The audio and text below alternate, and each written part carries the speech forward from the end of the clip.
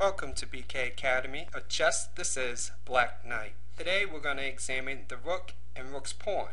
In this position here, the white rook is restricted in front of the pawn, and the black is attacking the pawn from behind with its rook. This is the optimum position for the black rook, to have the rook behind the pawn where it has maximum mobility.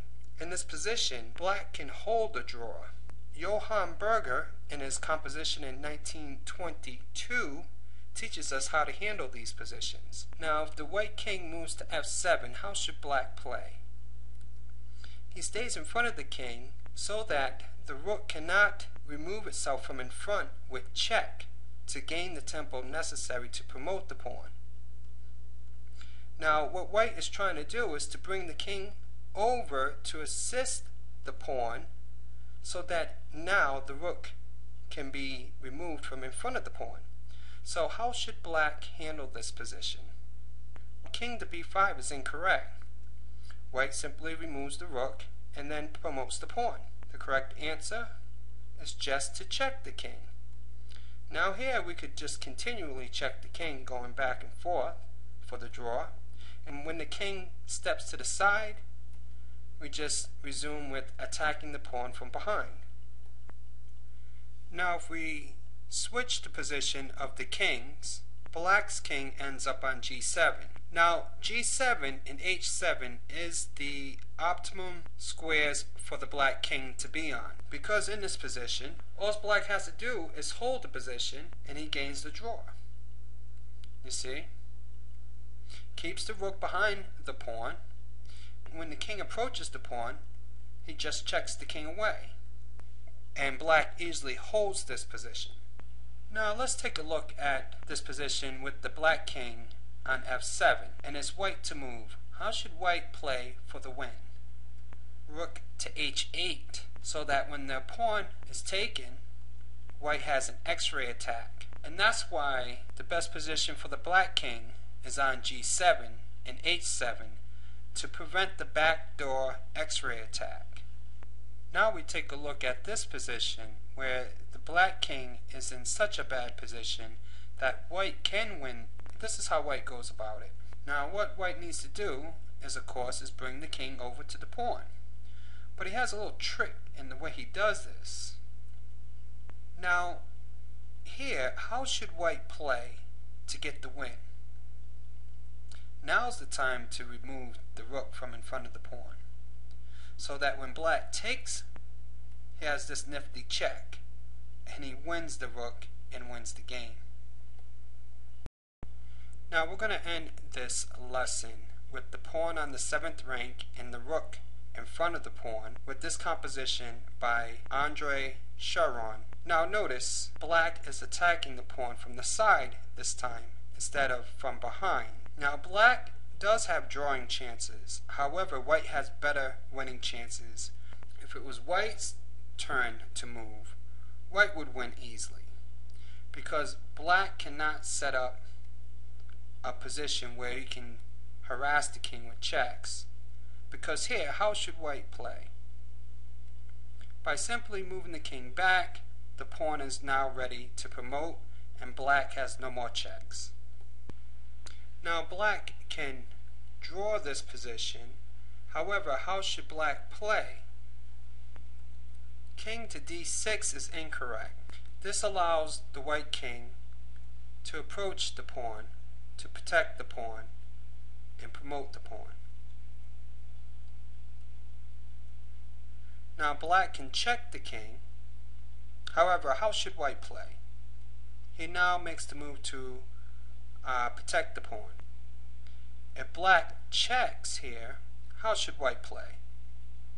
The best way is just to step back, because now the black king is exposed to checks by the rook, and black cannot cover itself because black's rook is out of position. This play here, to protect the king, the white king is now in position protecting the pawn. The rook can remove from out in front of the pawn, and the pawn safely promotes. Now black could be moving to d6 with the intention of just moving back to e6, so that when the king approaches the pawn, he tries to give his rook enough space in order to harass the king with checks and attack the pawn when the king moves away. Notice that there's three squares in between the rook and the pawn, and that's usually enough distance to do this. However, in this case here, how should white play? The best way is just to attack the rook. Now if the rook leaves off of the file, then his king is exposed to checks. And if the rook moves off of the rank, it will no longer be attacking the pawn.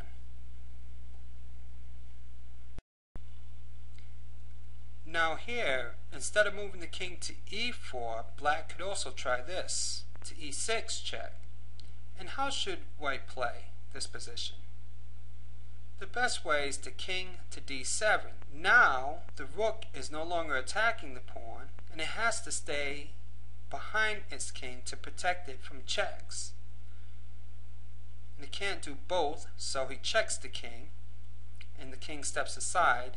Now black has no more checks, and the rook is no longer attacking the pawn, so white easily promotes.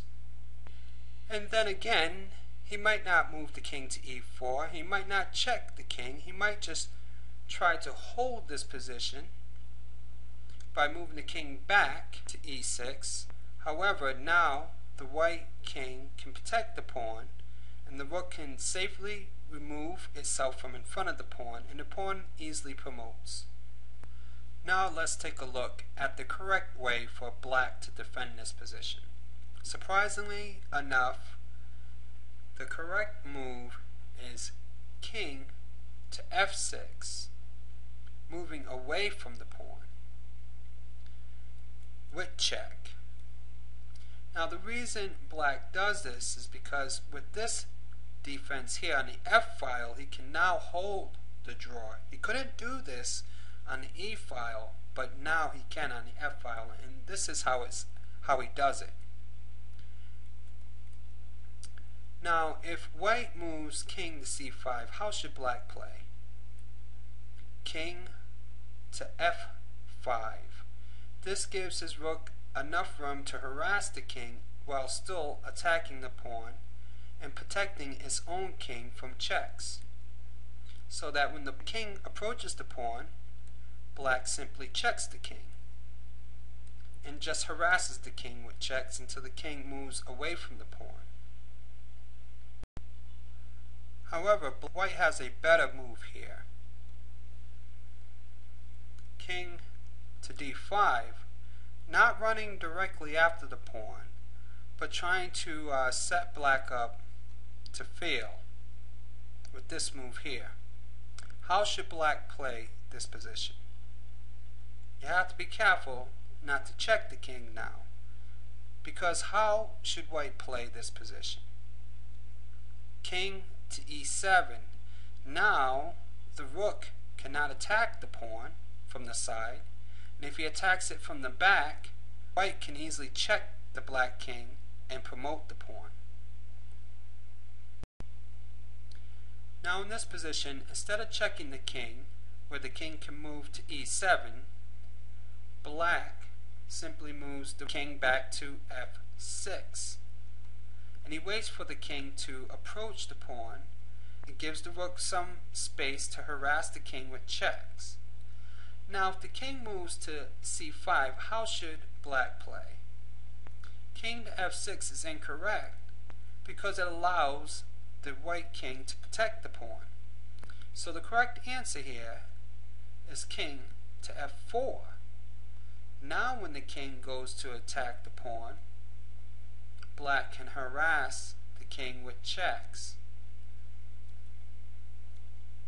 Now here, how should black play? King to f5. And if black maintains this defense in such a fashion, there's nothing white can do to improve the position, and so it's a draw.